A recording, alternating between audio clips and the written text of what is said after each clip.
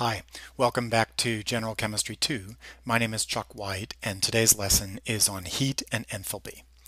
We'll talk about the equivalence of work, heat, and energy and how you can interconvert those things. We'll talk about thermodynamic systems, open systems and closed systems, and isolated systems. And then we'll talk about the first law of thermodynamics, which gives us an entree into treating heat and work in the context of thermodynamics. We'll talk about thermodynamic state functions and what they are, and we'll talk about energy, enthalpy, and heat capacity as ways of measuring the energy and heat of systems at constant volume and constant pressure.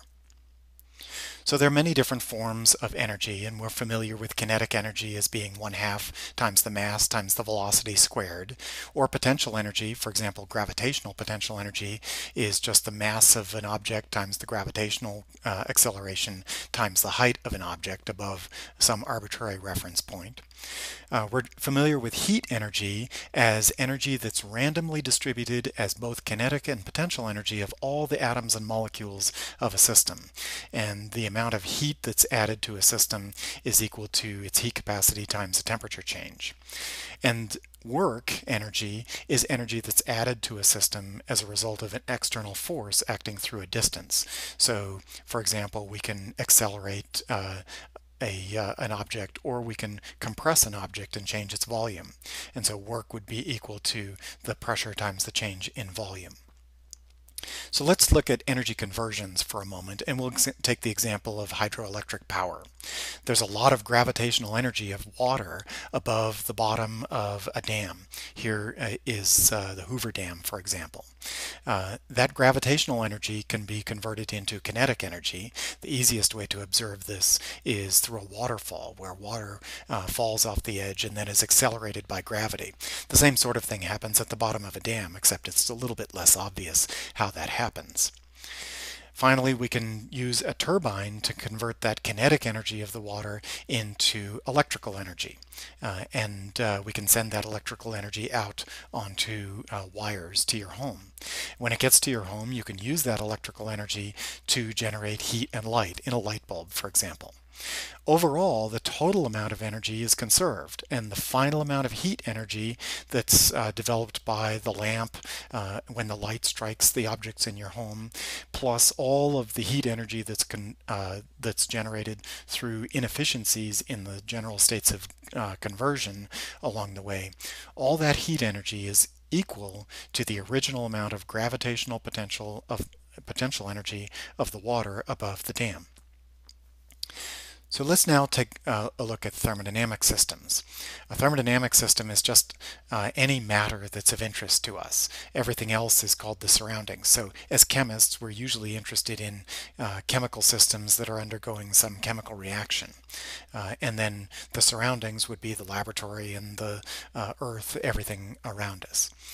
Open systems exchange mass, matter, and energy with the surroundings. So, for example, a dish of water allows water to evaporate and go into the surroundings. And so that would be an example of an open system.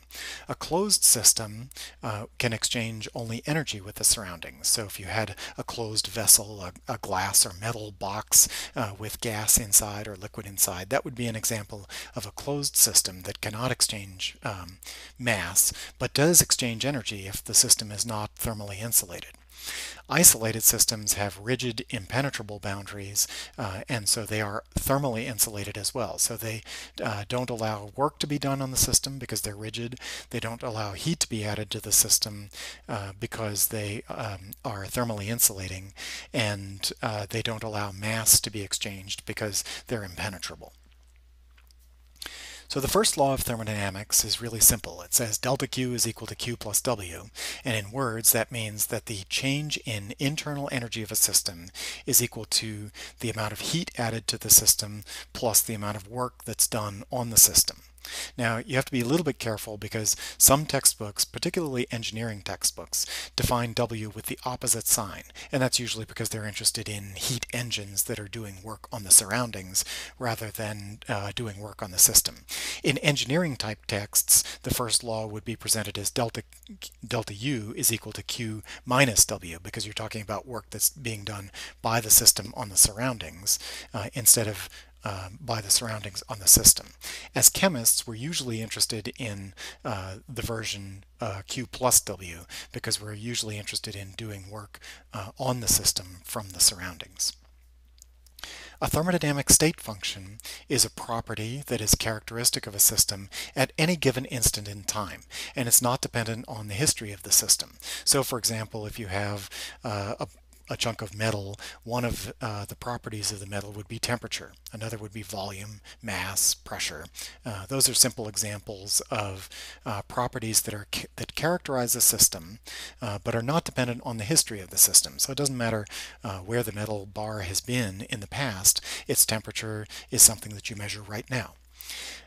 Internal energy is a state function, and so you can actually calculate the internal energy from other thermodynamic functions of the system.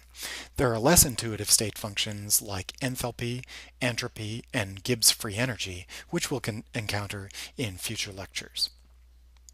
So let's talk about energy and enthalpy.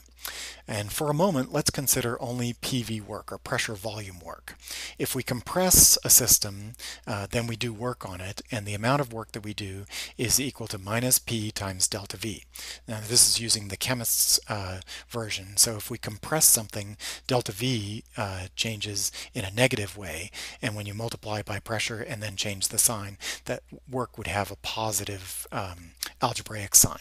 And so the first law of thermodynamics becomes delta U is equal to Q minus P delta V. Now at constant volume, delta V is equal to 0, and delta U is just equal to the heat added at constant volume. We call that QV. Under constant pressure conditions, it's convenient to define a new state function, enthalpy, and enthalpy is equal to U plus PV. So the change in enthalpy, delta H, is going to be equal to delta U plus P delta V, and if we now substitute in our definition for delta U, we find that the P delta V terms cancel, and this is just Q, the heat added at constant pressure. So under constant volume conditions, the amount of heat added is equal to delta U. Under constant pressure conditions, the amount of heat added is equal to delta H. That's why we invented this delta H definition. Okay, heat capacity is defined as the amount of heat energy required to raise the temperature of a specified amount of substance by 1 degree. Usually kelvins. This can be done in a calorimeter at constant volume or at constant pressure. It's actually more common to do it at constant pressure, but you can do gases at constant volume pretty easily. So calorimetry provides a convenient way to measure changes in either internal energy or enthalpy. So for internal energy, if you do a calorimeter at constant volume, then you would integrate the heat capacity over a temperature change from T1 to T2, and that would be your delta U for the system. For a constant pressure calorimeter, you would do that same integration of the heat capacity at constant pressure, which you'd measure with the calorimeter, over some temperature interval T1 to T2, and that would be the delta H for the system.